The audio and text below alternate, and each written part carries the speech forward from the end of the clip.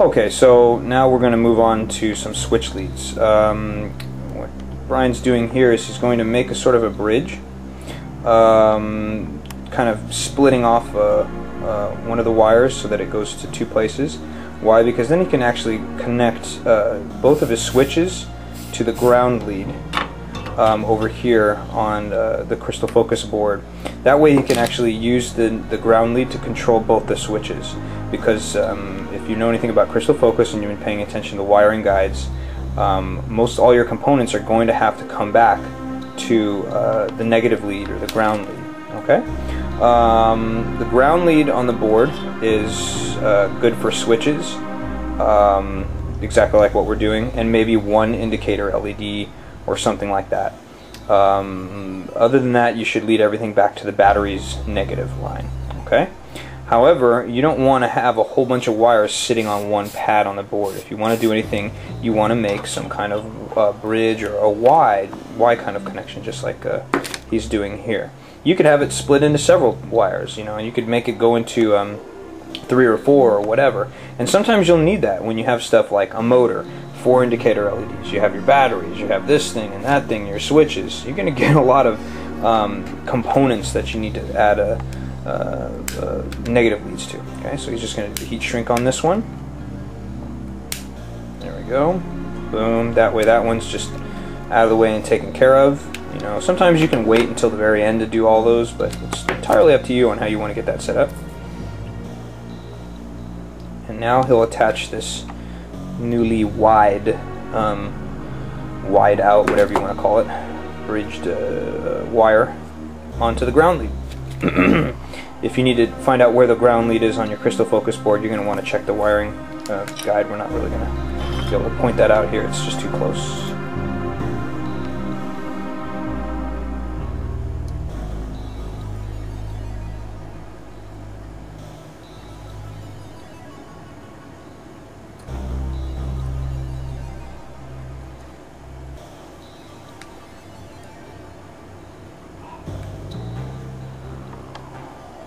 Wish I had more steady hands. Yeah, it could be. I think it's because the board needs to have something on it. I would set something on the board so it'll sit still. As long as it's strong. There we go. Okay. There's the strong connection there. And he's going to test that out. And I know it's difficult when we have the camera and, you know, he's got to pick up the board to wire it. It becomes kind of difficult for me to keep everything in the frame, but you get the idea. Now you can see that there is the ground connection and it splits off. That will go to, if you want to go ahead and Brian lay your switches right next to it. He's got one switch here and that's like his main power switch. And then he'll have these little tiny, where did that guy go? Those things are so small. The little tiny momentary switch, which is missing. But whatever, so there'd be another switch, we'll just call this the other switch, that little thing, on the other end, okay? So one of these days we'll find that little micro momentary. You can see this is a, you know, if anytime we come out as too smooth or too organized, let us know. So, but anyways, you guys get the idea. That's the switch wiring, and then he would wire up this switch and this one, and then of course he'll have his auxiliary switch ready and his on-off ready to go as well. Okay, on to the continuing wiring of the switches. There's the micro momentary. We didn't have that a minute ago, but we found it. It's so small, and so we're all set for him to wire up additionally his main power on switch. Brian's going to use what's called also a reed. What is it? A relay reed switch? A reed switch. Reed switch. Okay. Which is a pretty cool type of thing. You guys will maybe enjoy that. Some people, you guys out there, will know what that is. Okay. So he's just going to go ahead and start. And again, you can see there's that Y setup that's attached to ground, and now he can just attach the leads together and get the switch leads on the board attached as well.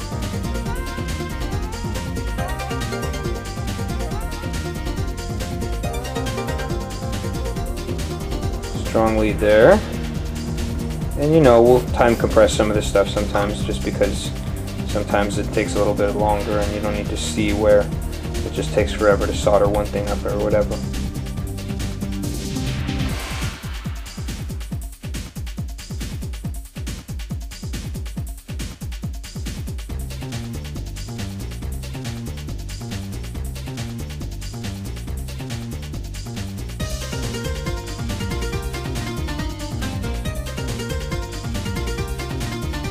So that's looking good.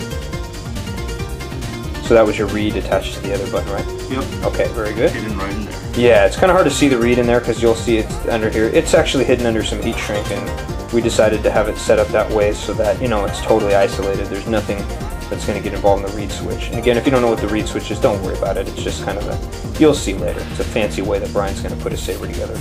It's going to be kind of cool, man. And then on the other leg for the wire goes here. And of course, one of the legs is going to go to ground on the crystal focus board, and of course the other leg of the switch, depending on what switch, will go to either aux, auxiliary, or the power on. Okay. This is for, I believe, the aux switch. Yeah, from the board positioning, the way I see it, it looks like that's auxiliary. And to kind of help you if it does, I don't know if it will, but it's really, when you look at the pins, depending on what order you look at them, for the switches, you just think about using 1, 3, and 5. That's really helpful. Depends on how you look at it from what order, but going from the on-off lead, which is the first one on one side of the board, if we considered that as, you know, solder point 1, then 3 is ground and 5 is the auxiliary. So if you just deal with those things, it's kind of easy to kind of stay focused on switches and get those wired up. Something that can be really frustrating about this kind of thing if you don't have experience is if you just think of everything all at once. If you're like, oh my god, where am I going to put the batteries? How am I going to do this? Oh my god, what about the motor? What about that? No, that's not how you want to approach it. You want to approach it one thing at a time. Decide what you want to wire up and stick with it. Focus on it. Then go to something else. Right now we're focusing on the switches. Okay?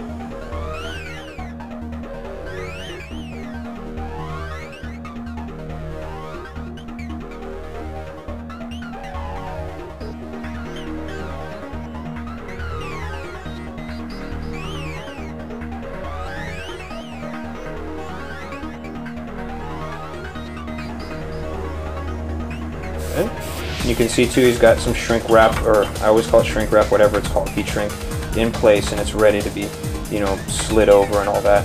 Sometimes when it's too close to the solder, or if the solder joint is a little large, it may prohibit you from sliding the stuff over, but that's not a big deal. You can kind of trim at it later, and just kind of, I guess the best way is to say, just use a little bit of good elbow grease on it, a little elision, and, you know, you can make things work. It's not always going to be perfect, you know.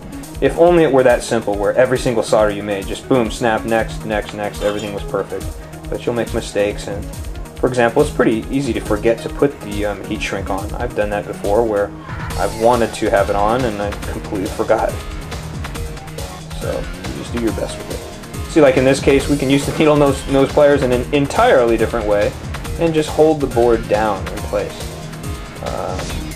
Also, to note, it just occurred to me, what we're all doing to the board here is perfectly safe because there isn't even a battery involved right now. It's probably one of the last things we'll put together.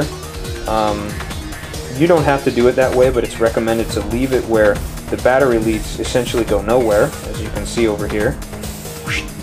Just a quick disconnect, as you saw in a previous setup. But that way, you know, the board's completely isolated. There's no voltage going on in there, and you don't have anything weird like where you could short the board out on itself and destroy the component. That would be bad. So it's good to maybe think about doing the batteries last. That way you can, you know, put things on the board. You're pretty safe. In terms of the static kind of charges that you can carry, yeah, you got to be careful. But in general, you're touching some metal before you go into it. You got your tools. You should be good, unless you're, you know, running around with your shoes and wiping them on the carpet and then go touch the board.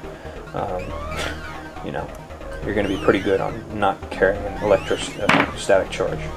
Okay. Heat up the heat shrink a little. Foomp. That one's good. And you just continue cleaning it up. Okay. And we'll move on to something else.